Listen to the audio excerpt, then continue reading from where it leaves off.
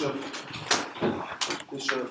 it's Christopher Bishop, right? So it's this is a machine learning, well, let's say Bible. Okay, so anyway. Okay, what else? Yes, so in this lecture there will be some proofs.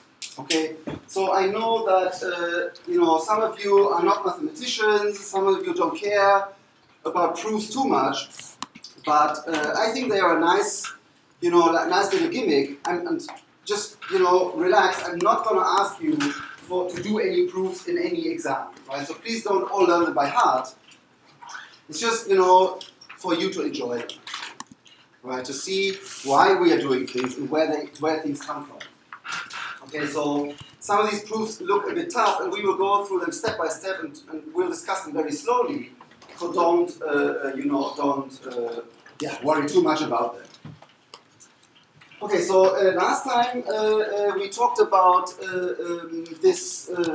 some conditional probabilities, right? So we said, okay, we had an example of the incidence of a rare disease. We said, okay, let's say that 1 in 1,000 adults, and whose range is in the set of real numbers. Okay, so far so good. That's just a definition. Okay. Now, the random variables are generally denoted by capital letters such as capital X or capital Y, and lowercase letters such as X or Y represent particular values of the corresponding random variable. All right. Now, we have capital S of S, X of S is equal to X, means that X is the value associated with the outcome S of the random variable X.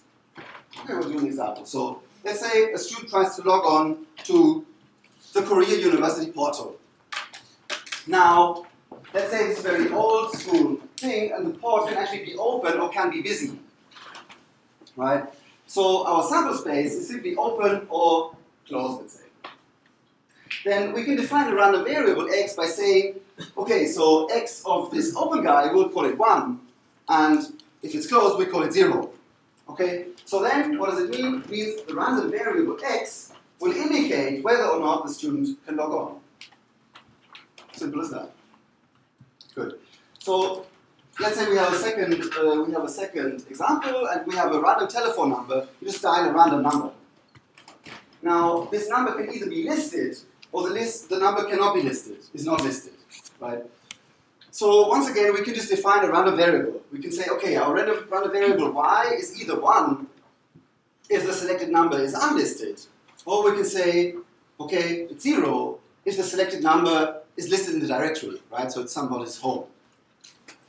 Now, so why do we do these kind of things? So one reason is that, you know, these kind of descriptions can be more economical than the complete listing. Okay, so now in both the previous examples that we saw, the random variable could take only 2 possible values, 0 or 1. So does anybody know what this random variable is called? Boolean? Huh? Boolean? Yes. A Boolean, yes. Yes, it's a Boolean if you want. So this is, we call it a Bernoulli random variable. So any random variable whose possible values are 0 and 1 is called a Bernoulli random variable. Okay, good. Well, so I think, yeah, one more example. So let's say we have a gas station, all right, petrol station, and in an experiment, we determine the number of pumps that are in use, that are currently being used, right? In use, yes. Now, we define 3 random variables.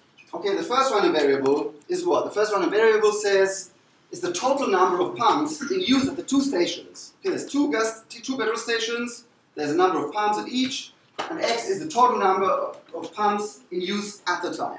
Okay? Y is the difference between number of pumps in use at station 1 and then number in use at station 2. Okay, we'll just subtract. And then U is the maximum of the numbers of pump in use at the 2 stations. Okay, so let's say you do an experiment, right? You go to, or you call the 2 gas stations, you find out, the guy tells you, yeah, there's 2 guys here, the other guy says, yeah, there's 3 guys here, so this is your outcome, right? So, okay, then how can we calculate X? We said X is simply the sum, right? So X of this specific outcome is just 5. And so X is 5. So So there we are. And similarly for y, we say, okay, we subtract what? We subtract the difference of station 1 and station 2. So we take station 1 is 2, right? Station 2 is 3. Subtract these guys, get -1. That's it, that's our y. And finally, we have this u guy, which is the maximum of both of them, right? So the maximum of 2 and 3 is simply 3. Does that make sense so far? Any questions? Yes? At y, if you say that the difference, do you have to make the value into absolute? Well, here it just says the difference between the number of pumps in user station 1 and the number of in user station 2. And so the difference should be absolute. No. Difference is just a difference, right? If I say 10 minus 15, it's -5. Difference is not necessarily. I mean, you could ask, a different question would be to ask, does it make sense to define this type of random variable? That's a different type of question, but that's not one that we are addressing right now. We just say we can define any types of random variables, and that's one particular random variable that we could define if we want. So there's no problem with that. Any other question?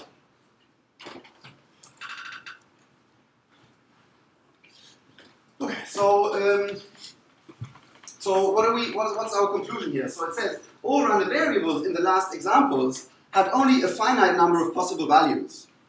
However, this, of course, does not need to be the case.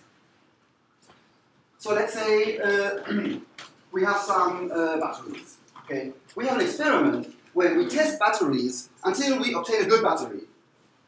Okay, the sample space is then, so let's say the good battery is called G, and a bad battery is called B. So what does it say? We test batteries until a good one is obtained. So what's the sample space?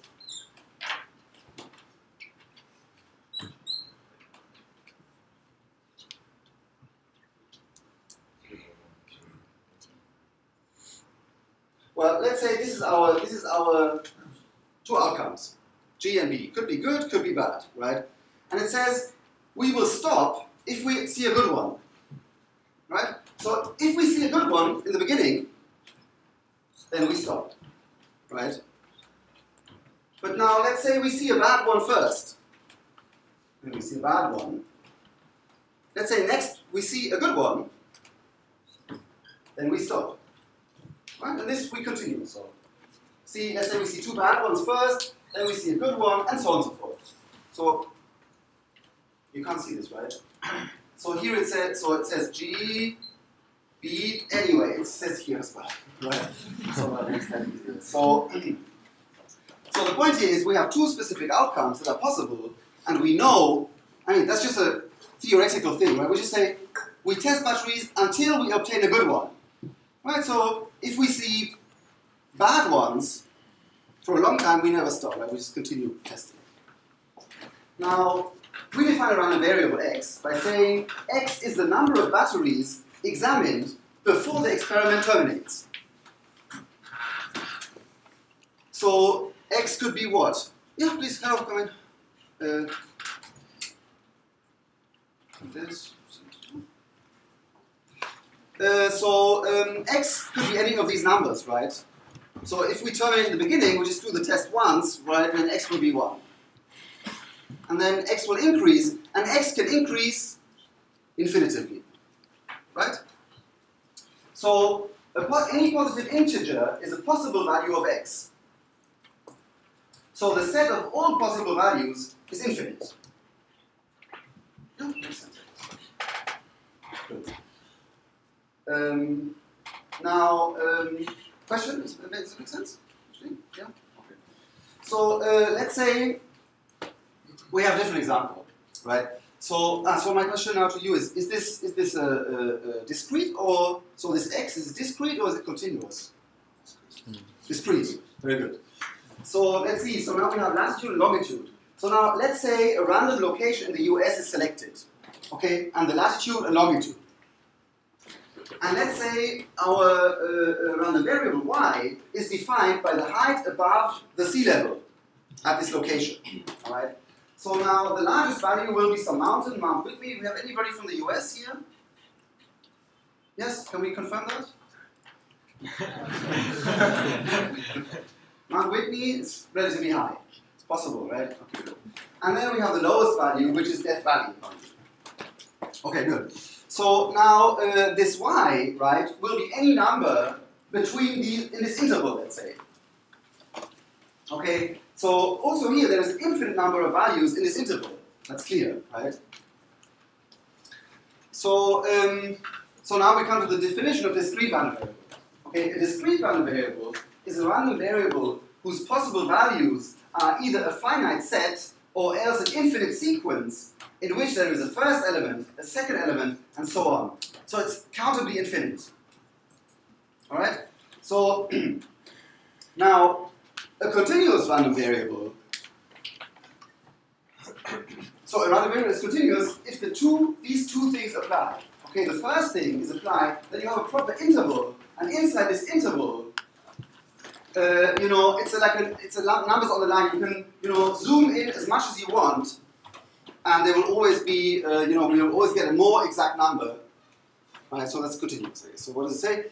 Its set of possible values consists of either all numbers in a single interval on the number line, yeah, whatever, and or all numbers can be also the union of two intervals.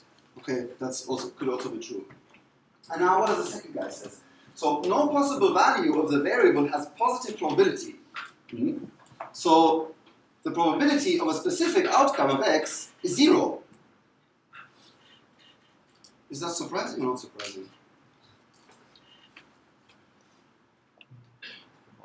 Okay, let's think about it. So let's say tomorrow, let's think about temperature. Okay, tomorrow, if I tell you the probability, if I ask you the probability that the temperature tomorrow will be between 10 and 50 degrees, what will you say?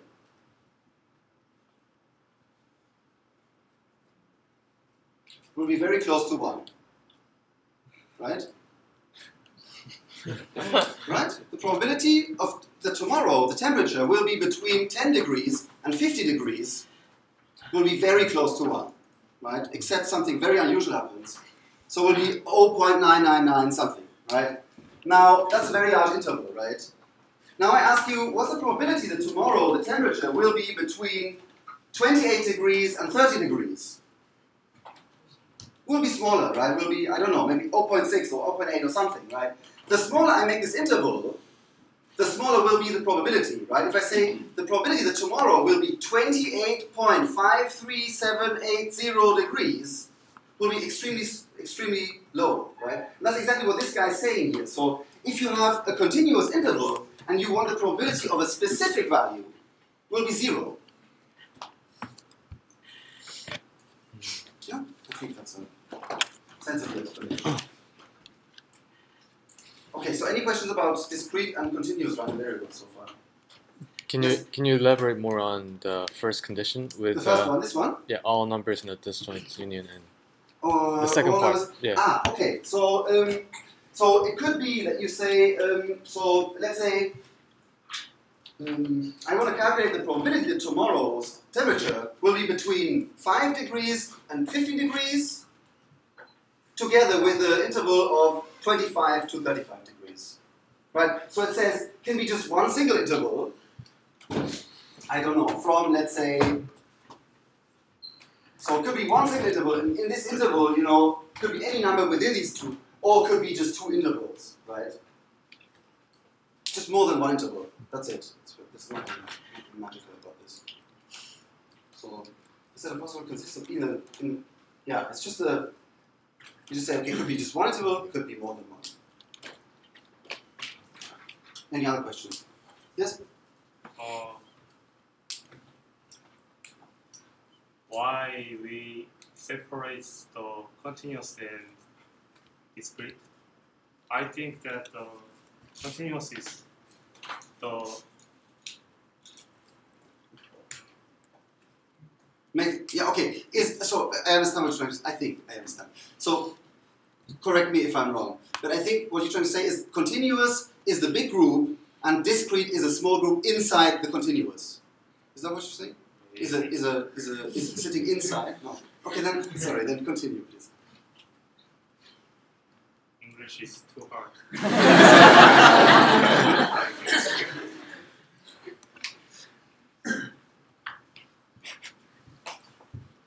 I think the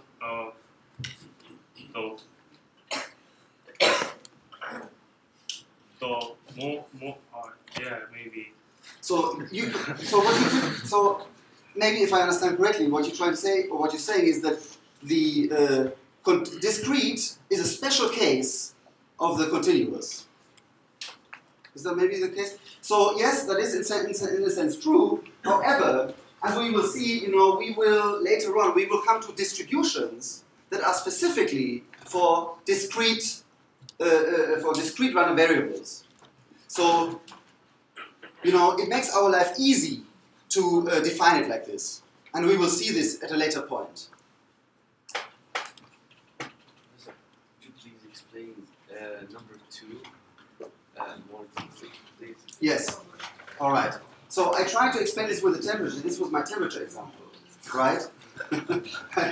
So, okay, so can I find another example quickly? So let's see. So,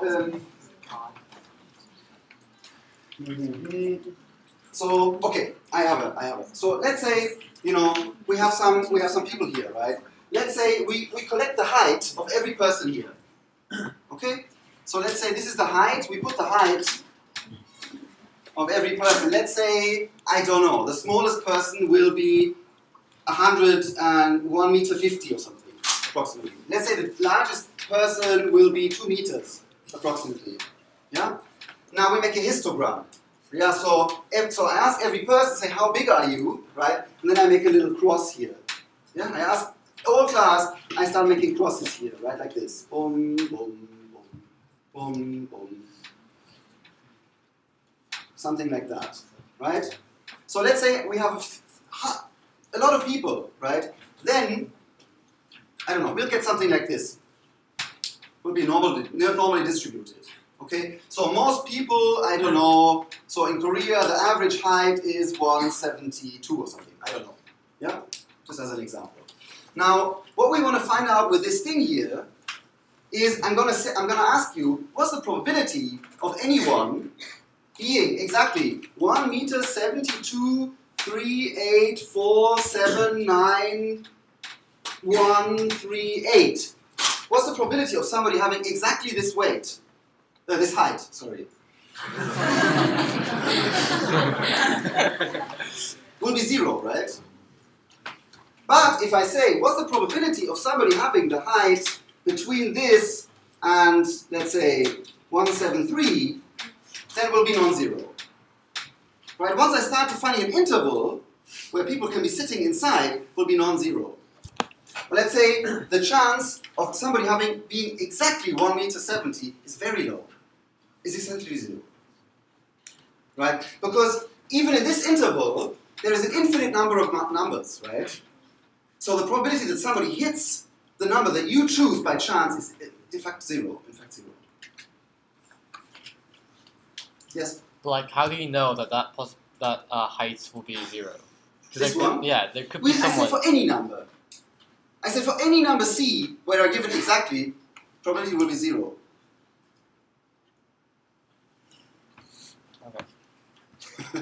Right? I just made up this C. This is my C, right?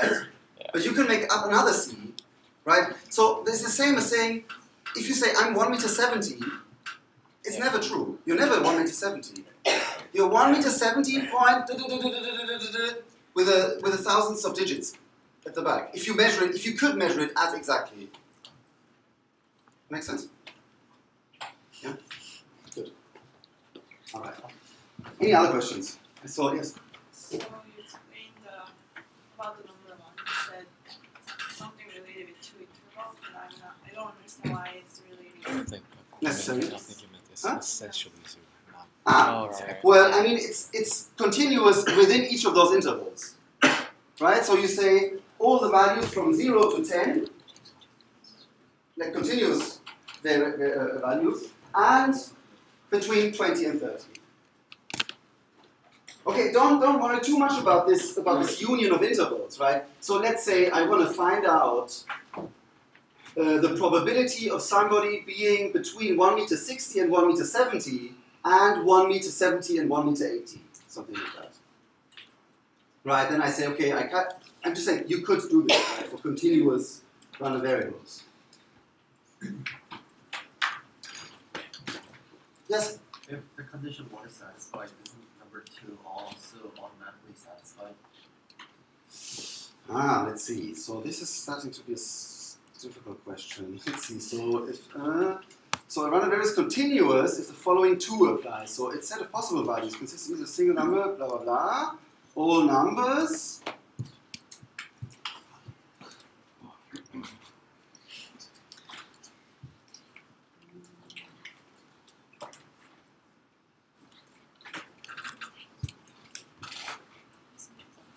Now this I need to think about a little.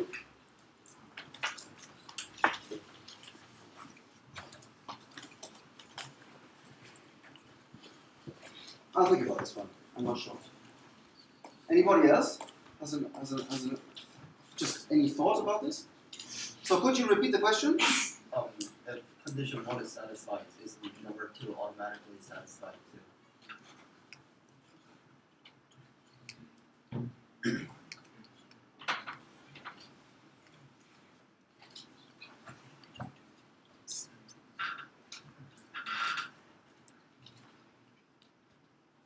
Okay, so to disprove it, I would need to find a counterexample, right? If I find one example that where this is true and this is untrue, then of course this makes sense of me. But I can't think of one right now, so I'll think about this. So good question. Okay, anyway, so any other questions? Okay, good. Then let's go on. So. Let's say, so what do we do? So probability distributions for discrete random variables. So we start with the discrete case. So a probability distribution of x says how the total probability of 1 is distributed among the various possible x values. Okay, so we come back to our petrol station. So let's say a petrol station has 6 pumps. Now, x denotes the number of pumps that are in use at a particular time. Okay, so this means no pumps are in use or all pumps are in use and something in between, right? And this is the probability of these individual, let's say, states. So the first row is the possible values of x. Second row are the probabilities of each of these values. Now, we can use elementary probability properties to calculate other probabilities of interest. So we could calculate the probability that at most 2 pumps are in use. Right? Or the probability of x being smaller or equal to 2. So what is it? What's the probability? It's easy. No? Anyone? Isn't it 0.3? Let's see. So, yeah. So the probability that there's nothing is 0.5, right? And we say smaller or equal to 2. Right, so this is smaller than 2, right? This is smaller than 2.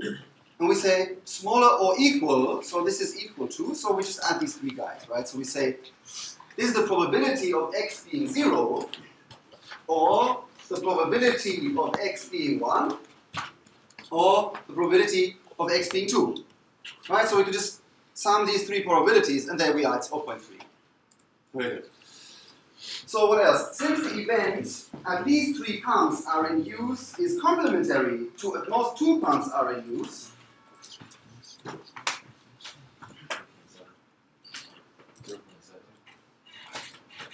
very good. How do we do it? We say, well, we know this guy, right? And then we can just say 1 minus this guy is exactly that. Right? Because we say greater than 3, right? So we can do this here, yeah, greater than 3. Or equal, so we have to sum across these guys. Or, since we know these guys already, we can just say 1 minus. Alright, so, and we can continue like this, right? So the probability that between 2 and 5 pumps inclusive are in use 0.75.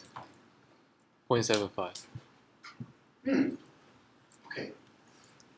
So, does anybody not know how to do this?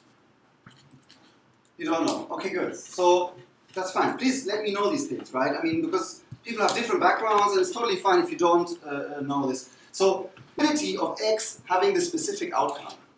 Okay, don't get confused by this kind of math writing. So, yeah. So for every, so there is an outcome. There is a probability assigned to every specific outcome, right? Like in our table. Okay, so of course the conditions for probabilities are still true, right? So the probability of any outcome has to be greater or equal to 0, can never be negative. And secondly, if we sum over all possible values of x, the probability has to go to 1.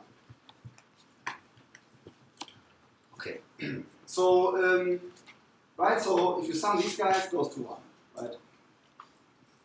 And now, coming back to your question, you asked why we don't do continuous. Maybe it's already starting to see why continuous, why we do discrete. Sometimes discrete seems to make sense, right? If we would put this in continuous, it just doesn't make sense, right? There are sometimes discrete things. Okay, so let's say, so we have another example. So let's say we have a, what do we have here? So we have some lots, okay, some stuff, you know, it's in a factory or something. And they're supposed to be shipped to some customers. Is it correct? 6,000 components are ready to be sent to a certain supplier. The number of defective components, so there are some broken units, okay, is as follows. So in the first, you know, block there is no defective components. In the second there's 2 defective components, and so on and so forth, right? So let's say you select one of these lots randomly, okay, one of these 6 guys. Then let's call x the number of defectives in each lot. Okay, so what values can x take? Can take 0, can take 1, can take 2, exactly. So it can take 3 different values. Now, let's assume the events are equally likely, right? So you just take any lot, right? You don't really pay too much attention. Then what's the probability of 0?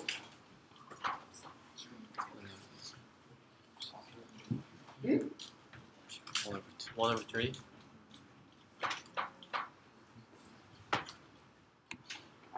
Hmm? 1/2. Oh, sorry, yeah, 1/2. Yeah? Yeah. All right. Very good. Okay, so what's the point? What's the question here? So we ask, what's the probability that you select one of these lots and there's no defective units? Yeah. If it's the same probability of selecting the lots, right? Then you know you just count. You say, okay, if I select this one, will be defective, right? If I select this one, will be not defective. If I select this one, will be defective, and so on and so forth. So out of 6 possibilities to choose, 3 will be defective. Yeah, so 3 by 6 is a half. Okay, what else? So the probability of having 1 defective unit. Okay, there are 6 units, only one of them is defective. So the probability of selecting exactly this one is just 1/6, right? Is the probability that lot number 4 is sent. Makes sense? Makes sense. Yeah. Okay. All right. So